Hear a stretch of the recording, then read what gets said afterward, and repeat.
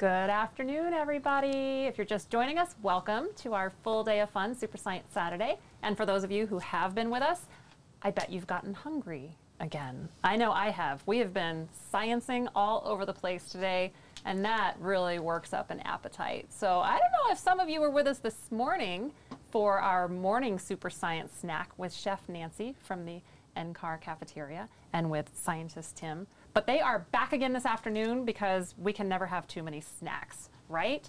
So I'm going to go ahead and turn it over to them and let them tell you what they're up to now. Hi, everyone. I see Chef Nancy, and it's time for an afternoon snack. I'm still salivating from all those fabulous marshmallows and raindrop marshmallows. And what are we doing now? Raindrop marshmallows are delicious, aren't they? Yes. Mm-hmm. I encourage everybody to try them. And let me step back and talk to Nicholas again, because Nicholas asked a question earlier about how easy they were to make. And marshmallows are super easy. I just want to tell you that again. 20 minutes probably, all done. They need a couple of hours to set up. And then what happens next is we start having fun. So, hi friends, Chef Nancy here again from the Mesa Lab home kitchen, while Tim and the rest of the wizards are helping from all the other lab places everywhere else in town. Okay, so this morning, remember, we talked about dust particles and how dust particles create a blanket on top of snow, causing it to melt a little too fast.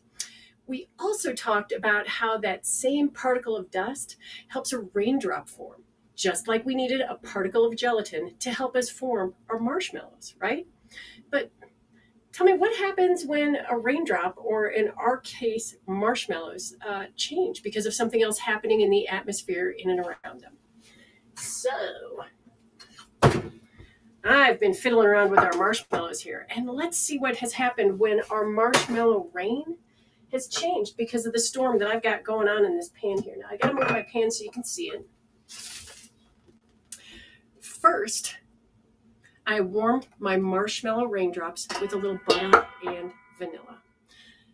And in my storm bowl here, I actually have snowflakes. Now, in this case, it's crispy cereal.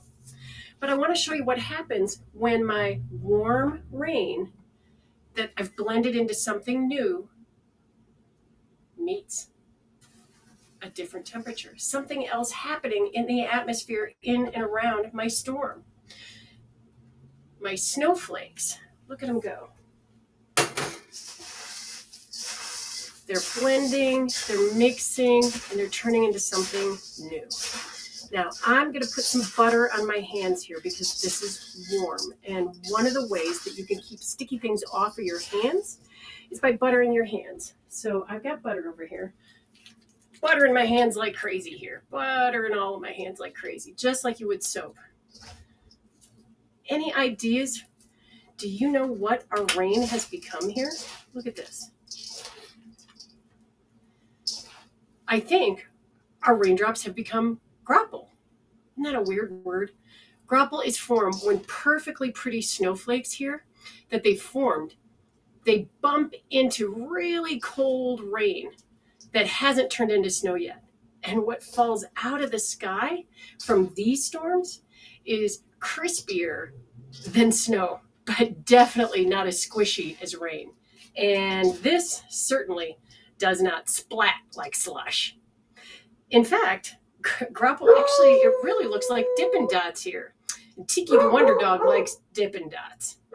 Here at the Mesa Home Kitchen, my grapple is really super tasty. Have you guys ever seen grapple? Look for it this winter on those really weird coldish days when it can't rain or it won't snow. I'm sorry about Tiki the Wonder Dog. He is really excited right now. Anyway, let's see. The best thing about grapple is when it goes from the sky into my mouth and belly. Okay. That's crazy. I got to wipe off my hands a little bit. And let me show you. When you're making your grapple, you got to get it down here in a pan and push it all into place. And that way you can cut it up for later and you can actually make it into a bowl of grapple.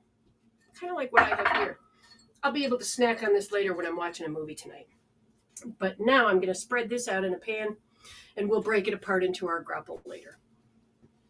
All right, that's all set aside. Now, remember I talked about having a wet towel when you're doing sticky things, so I can quick wipe off my hand. Because I want to talk about one more type of precipitation, and it's one of the craziest ones. It's called hail. Now, you will definitely need an adult to help you with this recipe because it's a hailstorm, and hailstones can hurt. This time, our raindrops that we're developing in our stone bowl look like popcorn. These are our raindrops this time. Beautiful individual drops of rain. But the temperature of the storm is going to be much different this time because this time in my storm bowl, I have a super hot mix. It's water, corn syrup, sugar, salt, and vanilla.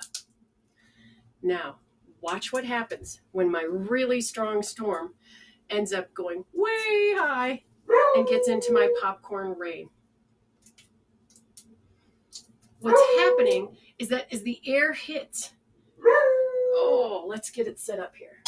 I'm butter in my hands again. When rain goes way high into a storm, it hits air that is super cold and it starts turning into hailstones. Our hailstones are forming from my hot candy hitting my cool popcorn rain. Now, in real storms, strong updraft winds in the thunderstorm can push hailstones back up into the coldest region where they grow even bigger, and then they start falling out of the sky because no storm can hang on to hailstones forever. And eventually, the hailstone becomes too heavy to be lifted up by the strong updraft winds, and they fall to the ground. So I'm going to start making hailstones here. My hailstones can be any size and any shape. Now, let me ask you guys, have you ever tried to save and freeze a hailstone? Because some really, really big hailstones have been saved by the scientists. And they've even made models of them to show us how big they can become. Hey, Tim, do you have any of those? I absolutely do. And I think everybody's going to be surprised when they see just how big these hailstones are. Normally we're used to the ones that look maybe like a grape or pea size or maybe even golf ball size. But look at the size of these hailstones. And I have two different models because they can be all kinds of sizes and they happen in lots of places all over the world.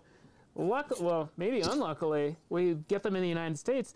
This was the original world record verified by Charlie Knight, one of our scientists here, who's an ice expert. Back in 1970, he verified that this was one piece of hail that had lots and lots of spikes on the top of it as the water on that hailstone froze as the hailstone dropped down. It weighed 1.67 pounds, and then in 2006, this one got replaced with this hailstone, which weighed 2.1 pounds. And you might say they look the same size, but if you hold them close together, it's slightly bigger. And what's missing is some of the spikes. They didn't actually come out when we made the mold of the hailstone, but 2.1 pounds. And strangely enough, this one has already been replaced with another record-size hailstone in South America. I think it was 4 years ago now. That hailstone was recovered, and we don't have a copy of that one yet. But strangely enough, if you would like to interact with a hailstone, we have a virtual hailstone that you can interact with online. And we'll put the link to that virtual hailstone in the chat. And then you can go to that and check out even another hailstone. It's from Aurora, Nebraska. It looks even kind of funny. But none of them really look normal. So there we go. Those look insane. They just look weird. They look wild. I can't believe that anything like that fell out of the sky. You guys, my dog is so excited about this. I have a Super Science Saturday dog, I think. I can't believe that anybody would actually collect a hailstone and put it into their freezer. But wow. I mean, honestly, I think if a 6 or 8 inch hailstone fell from the sky, I would grab it and put it in the freezer. Yes. And I would probably call you guys next. Yes. Say, Well, "Here." strangely enough, Nancy, we have those hailstones. People collect them because well, maybe it's not strange. If a hailstone like that falls on your house, a lot of times you have to talk to those people at insurance companies about what caused the damage to your house. So some people have them in their freezers just because they need to show it to other people. And that's one of the ways that we get the hailstones, is that people find out, like, hey, NCAR is really interested, or specifically Charlie, about the ice that falls from the sky. And we think the largest a hailstone will ever get will be somewhere around the size of maybe a size 4 or size 5 soccer ball, if you know the different sizes of soccer balls. But that's as big as we think they'll ever get. But this is pretty devastating. And we estimate they're falling close to 80, somewhere between 80 and 100 miles an hour when they come out of the sky. So if you hear an alert for severe weather, listen for what that could be, and they'll even tell you what's expected for the size of those hailstones. I'm pretty sure an umbrella would not help with that. No. Okay, well, I got to tell you guys, none of these hailstones that I am making today, and I've got a lot of different shapes and sizes here, showing exactly how they can change and be any size and any shape when they come out of the sky. But I have to tell you, Tim, I'm not going to save any of these today because you know what? Yum. They're really delicious. They're really yummy.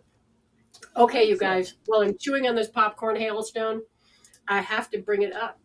There are so many things that you guys have learned today, all in one day. But do you think you can remember this while you're playing with your food next time? Rain is precipitation, and it can change into so many different things, depending on what's happening in and around the storm. Keep your umbrellas nearby for those rainy days, or maybe the grapple days. Keep your mittens around for the snow. But I don't know what to do about the hail other than run. All of our storm snack recipes here today are available in the chat session, and please make sure you find them. Try to make them in your kitchen and take pictures and tell us how the dust affected your oyster crackers, snow, and tell us how your marshmallow rain changed into something else if you make Rice Krispie treats out of it. And definitely make some popcorn ball hailstones because they're just really good. But if you do that, make sure you've got some mom or dad or a grandma or a grandpa or anybody that is an adult there with you. Make sure you take pictures and share them with us at hashtag Super Science Saturday. Until next time, I'm not sure that you need to do anything other than keep your weather gear handy. What do you think, Tim? I think that's a great idea. And make sure you get that Rice Krispie treat hailstone out right up there and start munching on it. I think I'm going to go get mine. Well, now, wait a second. Before everybody starts stuffing your face, there's a question. We have a question from the audience. And then I'm going to go stuff my face, too, because that just made me hungry. So somebody's wondering, Tim and Nancy, what is the evidence for the possibility of the hailstone size being as big as a size 4 or 5 soccer ball? Oh, I'm so glad someone asked. And it might not, unless you've been watching all day long, it might not be perfectly obvious. But this morning we talked about different instruments or science measuring tools that can let us know what's going on up in the atmosphere. And one of the most important things in the atmosphere is humidity. Another one is pressure. But there's also wind speed and wind direction. And what we found out in thunderstorms is that the updraft in a thunderstorm can be much faster than you might expect. Over 100 miles per hour straight up.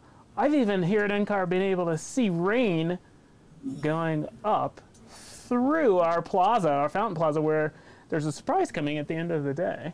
But I've seen wind blowing rain straight up, and if it's going at over 100 miles per hour, that's enough force to keep hailstones in the sky for quite a while. Charlie Knight, our ice in the atmosphere specialist, says that it probably took somewhere around 45 minutes for this single hailstone to grow this size, bouncing around. And he said he doesn't even know what kind of pattern it is, but getting jostled around in the air, kind of like popcorn in a popcorn making machine.